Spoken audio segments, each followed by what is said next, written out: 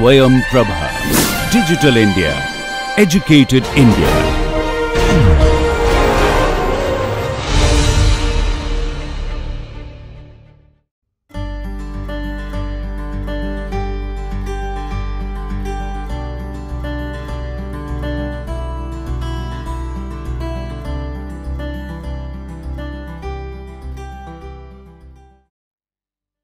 Hello all, welcome to this lecture. So far, in all the lectures on rotational spectroscopy, we have discussed or focused on diatomic molecule whose bond is rigid. But now, we will relax that condition. But the question is, why would I need to relax that condition? This is because we know bonds are not rigid. We know molecules vibrate, for instance, but what is going to happen to a molecule as it rotates faster and faster? Intuitively, we can say that the bond length will get longer and longer. But why would the bond length get longer as the molecule rotates faster? This is due to centrifugal distortion. Centrifugal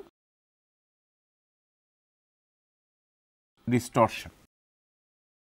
But does this centrifugal distortion going to affect the rotational spectrum? To answer this, let us look into the real experimental data from carbon monoxide rotational spectrum. Here, the frequencies of each lines are given, and in this last column, we have the frequency gap between the adjacent lines.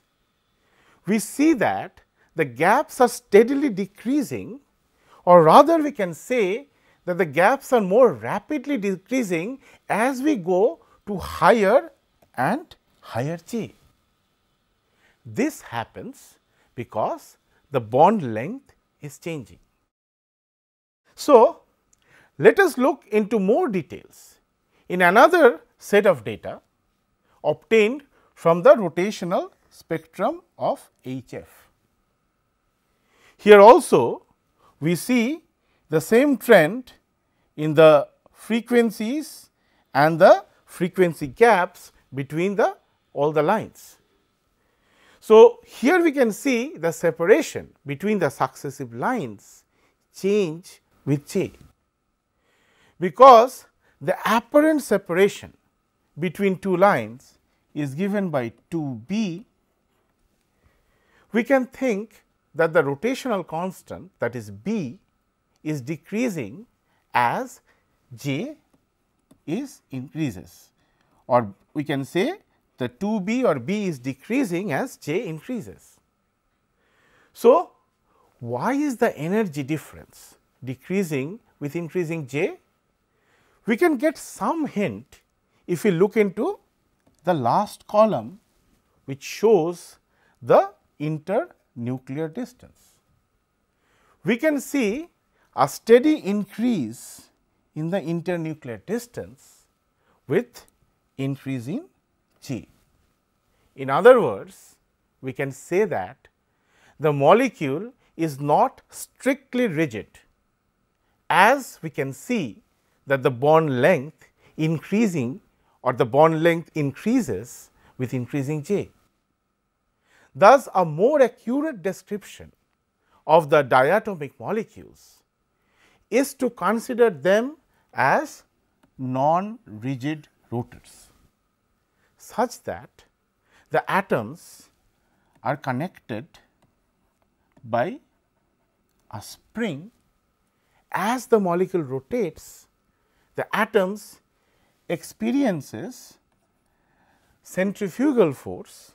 So, the atoms I am showing here, the atoms are experiencing centrifugal force, and as the speed of the rotation increases, that is, as the value of J increases, the nuclei are thrown outwards by a larger centrifugal force. Increase in the bond length at higher J levels due to the centrifugal force results in the decrease of B or the rotational constant, because we know that if the bond length is larger and we know the moment of inertia is proportional to the square of the internuclear distance. So, as the internuclear distance increases, the moment of inertia increases, and as the moment of inertia is inversely proportional to the rotational constant, that means as I increases, B becomes smaller. So, it is not surprising that the gap is getting smaller and smaller as J increases. This effect is known as I said before, this distortion is known as centrifugal distortion or centrifugal effect. So, qualitatively we can think that the bond length depends on which rotational level the molecule is in. This is because the chemical bond is elastic. The chemical bonds are not rigid. As the J value increases, the molecule rotates faster and faster. The nuclear experiences the centrifugal force that stretches the bond. So, we can say the centrifugal forces distort the molecule, stretching the bond length. So, we have to improve our model by taking into account this effect of centrifugal distortion. Thus, for a non-rigid rotor, the energy expression, that is nu bar J, is given by B times J times J plus 1, and we have an extra term, that is minus D times J times J plus 1 squared, where this D is called the centrifugal constant. So, let us try to understand the origin of this equation using a simple approach on the basis of classical behavior. We have discussed before that we can consider a diatomic molecule, let us say M1 and M2, rotating about the center of mass. So, this is the center of mass and this diatomic molecule is rotating. So, we can consider this molecule rotating with an angular velocity omega as a single particle of reduced mass mu rotating with angular velocity omega. So, let us assume that when there is no rotation, the particle is at a distance say r 0 from the center of mass, and the distance increases to r when the particle rotates. So, the centrifugal force, which is denoted by F c, is given by mu v squared by r, and as we know that omega equals v by r. So, we can write F c as mu omega squared r. So, this force, the centrifugal force or F c, is balanced by a restoring force, which we will write as F r, and this restoring force is given by k times r minus r 0. So, here this k is not the Boltzmann constant, but this is the force constant. So, this is the force constant of the bond or the spring connecting the two nuclei of the diatomic molecule. So, because F c is counterbalanced by F r, we can write F c equals F r. In other words, we can write mu omega square r equals k r minus r 0. So, if we put all the terms with r on the left hand side, we can write k r minus mu omega square r equals k r 0, or we can write r equals k r 0 divided by k minus mu omega square. So, we can write r equals k r 0 divided by k minus mu omega square. So, we can see from this equation that as the angular velocity increases, that means as the molecule goes to higher and higher j levels, then k minus mu omega square decreases. So, this k minus mu omega square is in the denominator. So, the internuclear distance or r increases. So, the total energy of the molecule is the sum, we can write energy is the sum of the kinetic energy plus potential energy. So, the kinetic energy, as we have discussed before, is given by half I omega squared, where I is the moment of inertia and omega is the angular velocity. Now, the potential energy is given by half k r minus r 0 squared.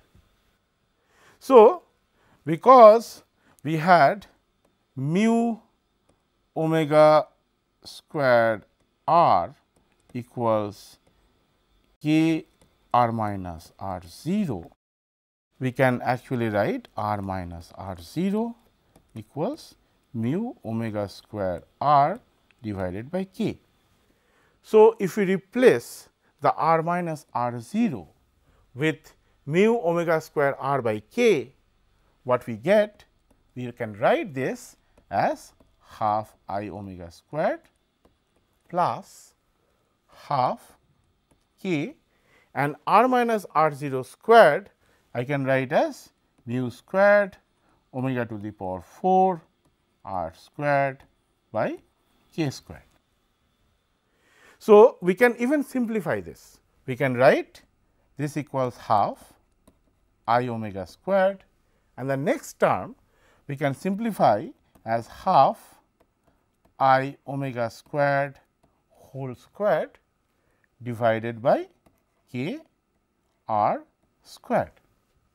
So, this I can write in terms of angular momentum as L squared divided by 2 I, which we already know, plus L to the power 4 divided by 2 I squared k r squared. So, the quantum restriction that L is quantized, that means L is given by root over j times j plus 1 h cross. So, this quantum restriction will convert this classical result to a quantum mechanical result. So, if we replace L equals root over j times j plus 1 h cross into this expression, then we can write E equals h squared by 8 pi square I j times j plus 1. So, we know this part from previous lecture, plus we can write h to the power 4 by 32 pi to the power 4 I squared k r squared j times j plus 1 whole squared. So, this energy is in joules. So, if we express this E or E j in terms of wave numbers, we can write nu bar j equals E j divided by H c. So, that becomes, as we already know, the first terms becomes B times j plus 1, and the second term now becomes H cubed by 32 pi to the power 4 I squared k r squared c j times j plus 1 whole squared. So, this expression apparently looks like the equation due to centrifugal distortion. However, there is a sign mismatch. In the centrifugal distortion expression, we have a negative sign, though we have j into j plus 1 and j times j plus 1 whole square terms. Here also we have similar terms, but we have a positive sign. So, now we should remember that this r is the extended bond length due to the centrifugal force. On the other hand, we have obtained this B from the rigid rotor with bond length r 0. As r and r 0 are related, we can express this equation in terms of r 0 instead of expressing it in terms of r. And for this, we will take another approximations. So, if we look carefully in this equation, this first term, because it is inversely proportional to I, and we know that I is mu r squared. So, this is proportional to r to the power minus 2. The second term is proportional to, here we have at I squared. So, it is r to the power minus 4, and here we have another r to the power minus 2 term. So, it is proportional to r to the power minus 6. So, as we have seen from the previous table that the centrifugal distortion changes the bond length only by a small amount. So, for the second term, we will just replace this r with r 0. So, if we do all the mathematical steps, what we get is nu bar equals B times j plus 1, and the next term is the same, just it becomes negative. So, it will be h cubed by 32 pi to the power 4 I squared k r 0 squared c j times j plus 1 whole square. So, now we can even expand the moment of inertia. So, we will write this as B times j plus 1 minus h cubed and 32 pi to the power 4, then mu to the power 2 k r 0 to the power 6 c j times j plus 1 whole square. So, this second term, the second term can be further simplified, and this further simplification gives the second term as 4 b cubed by nu bar square, and we have the j times j plus 1 whole square. So, we can write the second term as 4 b cubed by nu bar square times j plus 1 whole squared.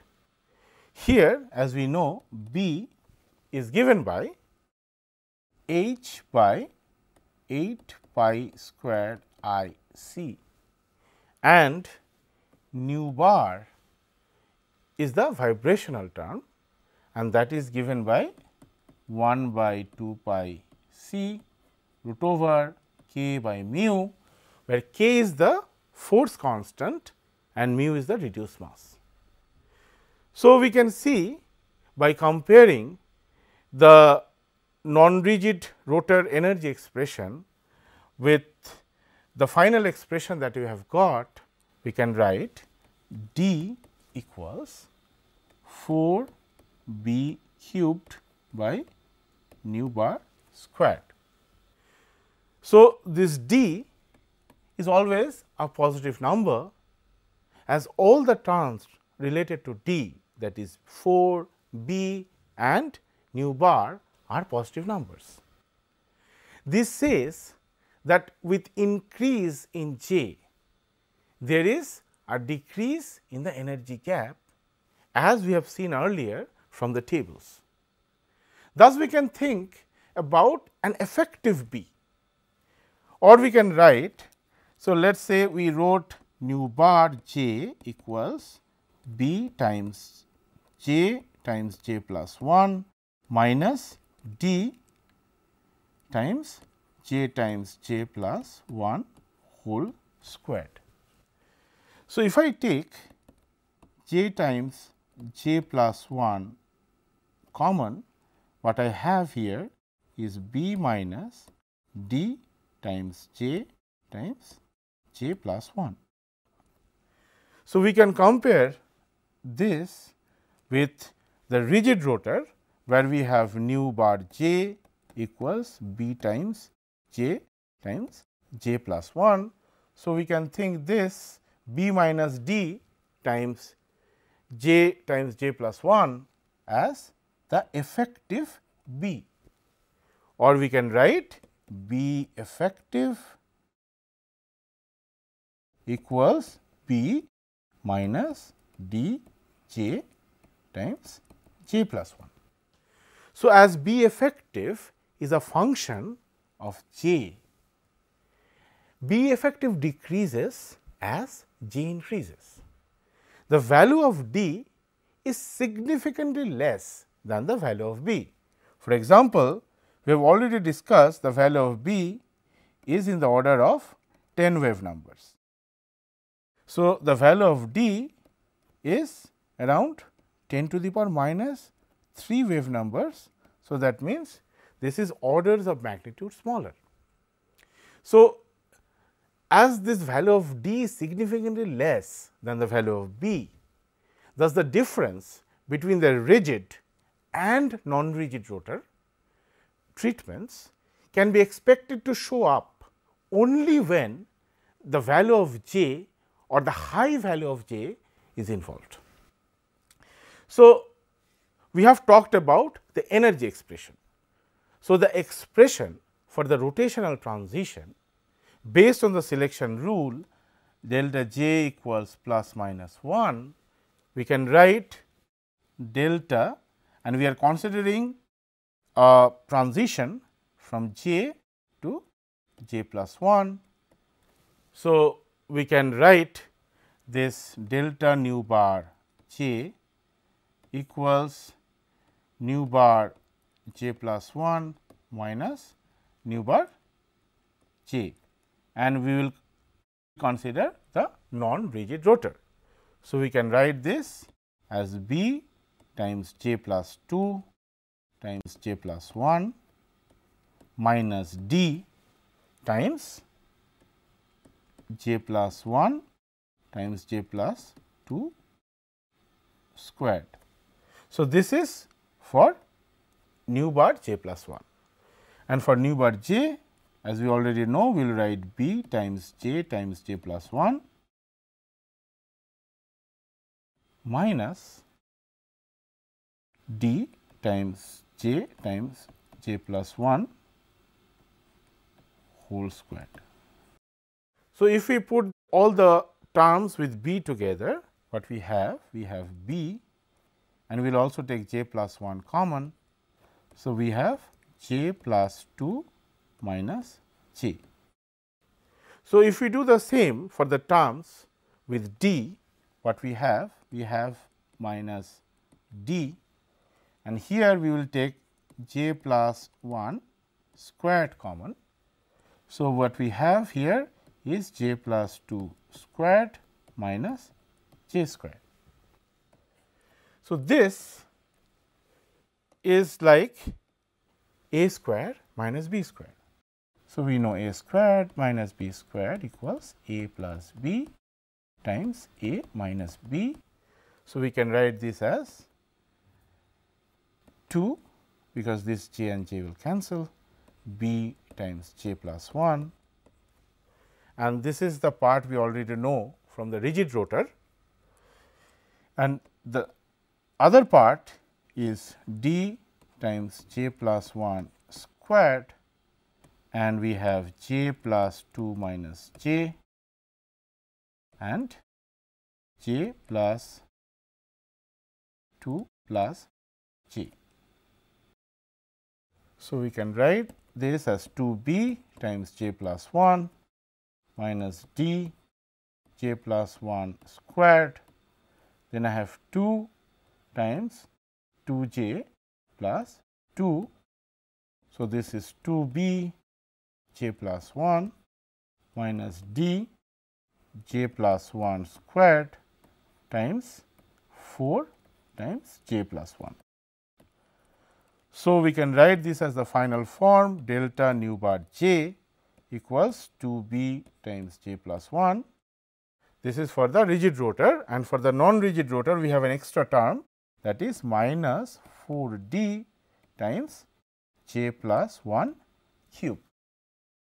So, we can see that the spectrum of the non-rigid rotor is similar to that of the rigid rotor, except each line is slightly displaced to a lower frequency, and the displacement increases with j plus 1 cubed. So, displacement actually increases as the value of j increases. Our knowledge of d gives two useful information. First, it allows us to determine the value of j of lines in the observed experimental spectrum. We should not measure an isolated transition or an isolated line to determine which j value it arises from, but we have to measure 3 consecutive lines to get these unique values of 3 variables b, d and j. So, for example, the data that we had shown for HF in the previous table can be fitted to some number times j plus 1 and some other number times j plus 1 cubed. So, if we compare this equation with this equation, we can immediately write b equals 41.122 divided by 2, that is 20.561 wave numbers, and d equals 0.00852 divided by 4, that is 0.00213. Now, the second thing it gives is the knowledge of d enables us to very roughly estimate the vibrational frequency nu bar of the diatomic molecule, because we know d is given by 4 b cubed by nu bar squared. So, from here we can write nu bar squared equals 4 b cubed by d, or in other words we can write nu bar equals 4 b cubed by d square root of the entire thing. So, now if we put the values that we have obtained for b and d in this expression, we find nu bar equals root over 4 times the value of b, that is 20.561 cubed, divided by the value of d, that is 0.00213, and if we do this calculation, we can estimate the nu bar of H f to be around 4040 wave numbers.